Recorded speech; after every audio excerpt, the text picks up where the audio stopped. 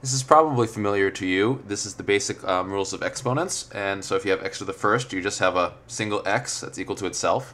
X squared is x times x, x to the third is x times x times x, and x to the fourth is x times x times x times x.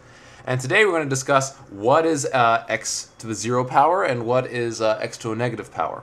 Well, notice that we're multiplying by an additional x every time here, so it makes sense to go in the opposite order from 4 to 3 to 2 to 1.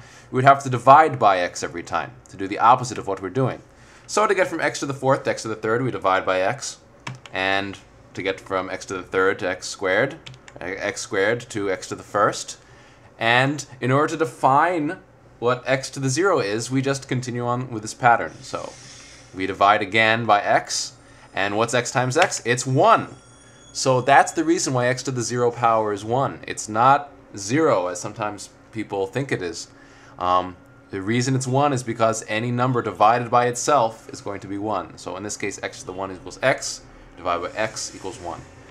And to define negative exponents, we just continue the same old process. We divide by x again to get x to the minus 1. So when you divide 1 by x, you get 1 divided by x. And when you divide that by x, you're just going to have the whole thing divided by x again. So you're going to have x to the negative 2 is equal to 1 over x squared. And this pattern allows us clearly to see our definition, which is going to be x to the negative n is equal to 1 over x to the n.